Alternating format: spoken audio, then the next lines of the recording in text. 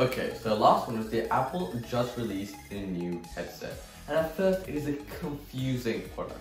So, what is it? Why is it? Who is it for? And should you get this headset? Okay, so starting off with what is it? So the Apple Vision Pro is a headset that blends in virtual reality and normal reality, which is what is called augmented reality. And Apple has made this controller free, which means that you move your eyes to move the cursor on the headset and tap your fingers to select an object. And I understand why Apple's done this, because they want you to get the entertainment immersion that you get, and the controller just doesn't do that. And to make sure that you're fully immersed, the Apple Vision Pro has this feature called environments. And basically what it does is make you in a completely different setting. So like taking off reality and just putting completely virtual reality, so you're completely immersed in whatever you are doing. And it has around 17 sensors across the entire headset.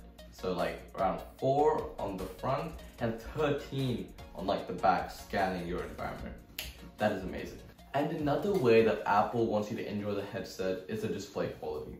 Now this display quality is insane. Okay, so if you've ever taken out your iPhone, which you probably have, and looked at the screen, you can notice that it's incredibly high quality. Like, you cannot see individual pixels. But just imagine that, but 64 times the pixel density in the size of a postage stamp. That is a 4K TV for each eye. You know, that is incredibly high quality. And that is gonna make Apple some serious money. Okay, so why is it? Why did Apple make this headset? I think I have an answer.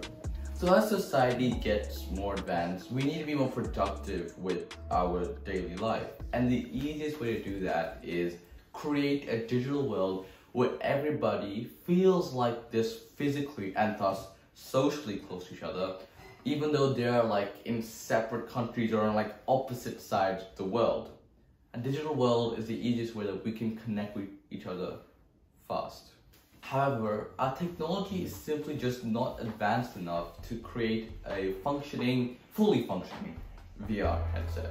Like yes, the Apple Vision Pro, in this case specifically, is armed with the M2 chip, high class, and the newly designed R1 chip for this headset specifically. But this headset literally has a battery life of 2 hours. And most movies are longer than 2 hours. So either you have to swap out the batteries midway, or you just have to stop the movie altogether if you do not have 2 batteries. Next, who is it for? And this one is a bit more confusing because the Apple Vision Pro is the first gen, and first gens are not confident enough to assume their target audience. But with a price of $3,499, the average person's probably not gonna buy this thing. So only big businesses would buy it.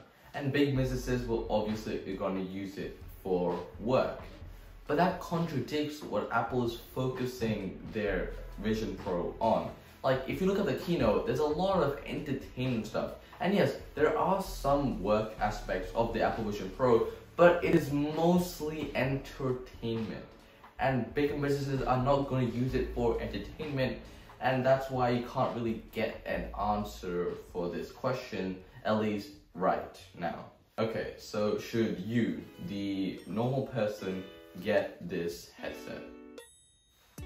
It's really up to you. I mean, if you want to take a risk and buy a first gen of really anything that has a huge price, then that's up to you.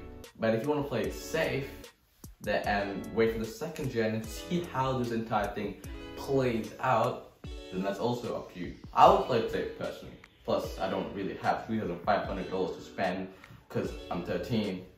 But, you know, I'd play it safe if I was an adult. But, you know, yeah. So that's pretty much it.